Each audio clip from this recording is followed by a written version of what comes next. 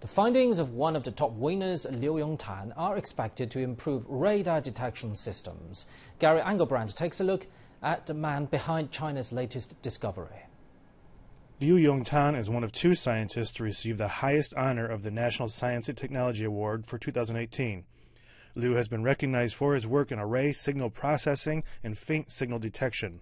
His latest findings aim to improve how radars detect signals by allowing for the reading of faint signals on land, air, and sea, a useful trick that could change the future of satellite networks. Speaking of his accomplishments, Liu attributed teamwork and a childhood dream to his success. This is a team effort. I couldn't have done it on my own. We're not geniuses. We're mediocre people who were able to bring together and materialize the ideals of intellectuals and those from our own childhood. And having achieved that brings about a heartfelt feeling. Born in eastern China's Jiangsu province in the late 1930s, some of Liu Yongtan's earliest memories were that of war and chaos. When asked what drove him to the path of science, the answer was simple: the need to survive. I was born in 1936. I was 1 year old when we fled, before the fall of Nanjing, to Chongqing. I was 4 when we got there. When I was 5, I saw dead bodies floating in the river, where it was bombed by Japanese airplanes. So you can imagine how cruel it was back then, and the sense that I need to be strong so that my country can be stronger, so that its people will never be bullied like this again. Liu soon found that strength in science, or more specifically in the study of radars and their power in shaping national security. What followed was decades of dedicated work and research in electronic machinery and radio engineering at multiple high-profile institutes. These include Tsinghua University, the Institute of Electronic Engineering and Technology, Harbin University, the Ministry of Aeronautics and Astronautics, and the Chinese Radar Society. At the age of 42, Liu was among one of the first groups of Chinese students to study abroad in the UK at the recommendation of his alma mater, Harbin University. With the UK being one of the earliest pioneers in the development of radar technology, Liu felt a lot of pressure to perform. We realized how behind we were when we got there.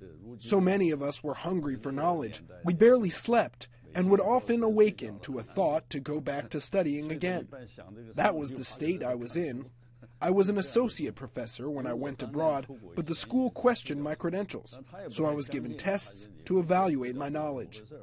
Many of us also published papers while there, but they had to be published with the schools in the UK and not China, so I decided to come back. Plus, at the time, China had already begun developing radar technology. But with China just entering the preliminary stages of radar development, Liu's ambitions were met with doubt. It was the beginning of China's reform and opening up. And people didn't really believe in our ideas of a new radar system. I had limited data to work off of when I first started. Most data I had was of the ocean's influence on radio waves, which at the time was useless. After a while, my team members started to have doubts about the project's long-term feasibility. Even so, Liu pressed on. Together with his team, they were able to gather enough data to secure their first funding from Harbin University to kickstart the project. Through countless hours of hard work, in 1991, Liu was elected academician of the Chinese Academy of Sciences and academician of the Chinese Academy of Engineering in 1994. Looking back now, Liu said his accomplishments wouldn't have amounted to what they are today without a bit of luck and support from his country. All this is because of the reform and opening up policy. With it, we were able to broaden our horizons. China had a lot of catching up to do, but the timing was on our side, even if we didn't have enough initial funding towards the end to do and experience the things we did. Gary Engelbrandt, CGTN. Now let's find out more about Professor Qian Qihu and his outstanding contributions. Up until days before receiving the award, 81-year-old academician Qian Qihu was still working and traveling all over the country. Qian's work was not publicized for a long time, as much of it falls under the highest level of confidentiality regulations. When Chinese people are carrying out their everyday lives, they may not realize that other cities lie under their feet. If the overground environment is damaged, these cities can provide shelter, and store the basic supplies needed for survival. After more than 60 years of hard work by Qian Qihu, China has built an indestructible steel Great Wall underground. Our protective construction is just like the steel Great Wall.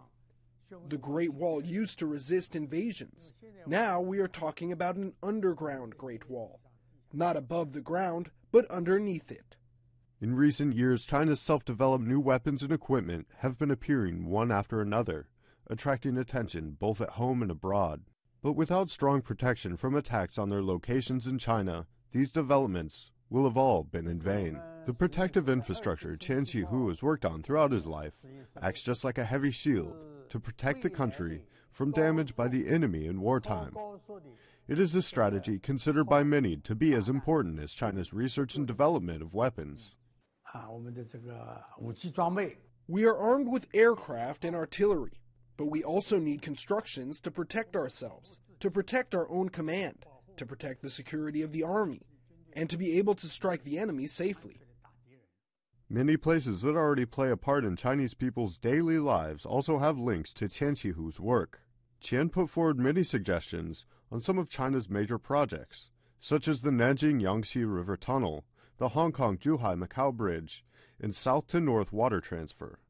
He also planned the underground spaces for more than 20 key fortified cities, providing reliable foundations for China's future cities. Cities are building subways. Urban underground spaces are being developed and utilized, and integrating the above ground and underground is also necessary. I was the first one in the academy to put forward this concept. As what he has been working on is closely related to rock mechanics, and because of his achievements in this field, Qian Qihu became the first Chinese member of the International Society of Rock Mechanics. Qian has now spent 64 years studying protection engineering. He's proud his contributions are playing a part in creating a peaceful environment for the Chinese people. Timothy Ulrich, CGTN. For more insight into this, we're joined in the studio by Professor Zhu Chenghu from PLA National Defense University. Thank you very much for joining us, Professor. I'd like to start with the achievements made by the two professors. Tell us more about their applications in both military and civilian sectors. If we look at these two award recipients, we can see that they are pretty much concerned with the military.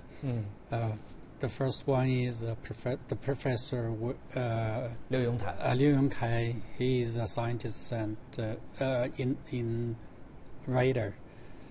This is, of course, dual purpose. One is for the military, the other for the civilian use.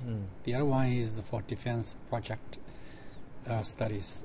So these two shows that China has made big progress in this regard. If we look back at the history, China's radar system is very backward in the past, you say 10 years ago.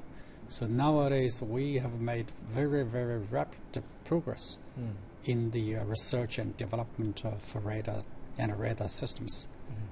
Radar systems. By radar systems, I mean the radar for different purposes. So this is because of the result of their continued and consistent efforts of scientists like Liu Yongtai. And the other one is for the defense project research. This is also important because under the present situation, with the changing of the security environment, I think this is very, very important for the Chinese to protect itself. With the development of the offensive weapons like those bombers which can go deep into the soil. So this is, of course, one of the aspects.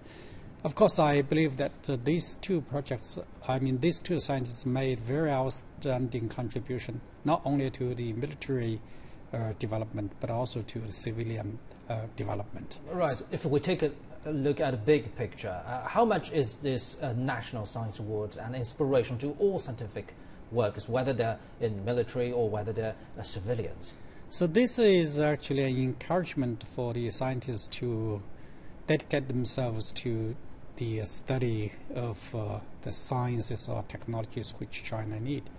I believe these two scientists have got these characteristics.